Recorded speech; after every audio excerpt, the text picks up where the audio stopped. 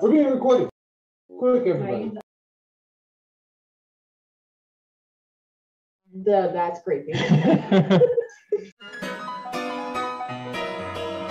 So guys. Listen and listen. Alright, so. These were supposed to be the best guys.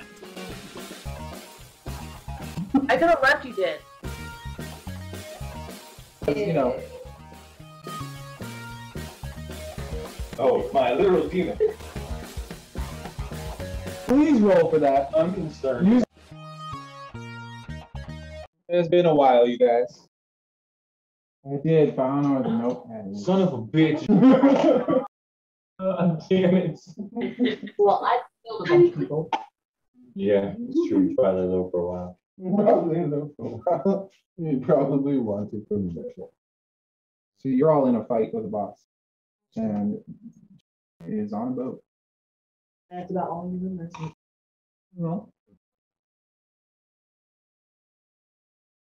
Is high on Blackroot, sitting on the boat somewhere, with his whole crew sailing the boat after the meteor fae that is walking through the ice and causing a path.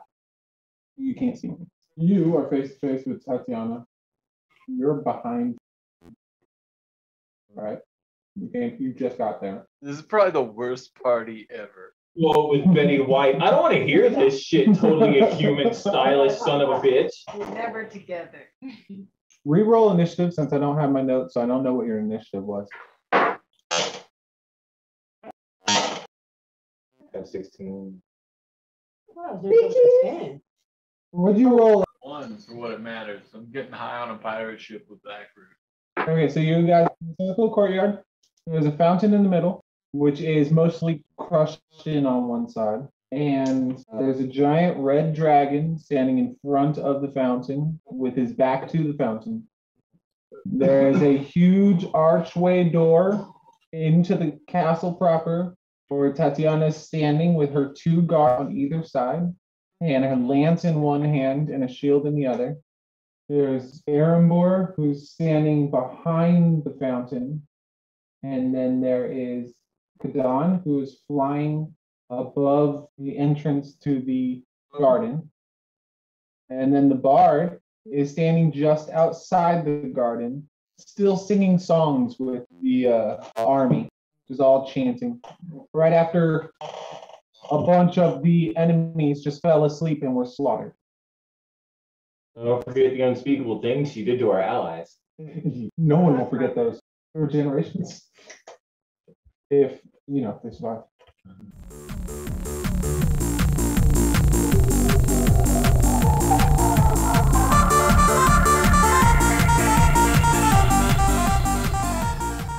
Sometimes I wonder, is there a literal deer god in D&D? He's god of every enemy. Sweet. Every monster. Just imagining the druid being like, dear god, and just comes out of nowhere. What? Why do you keep on calling? I'm so tired of this shit.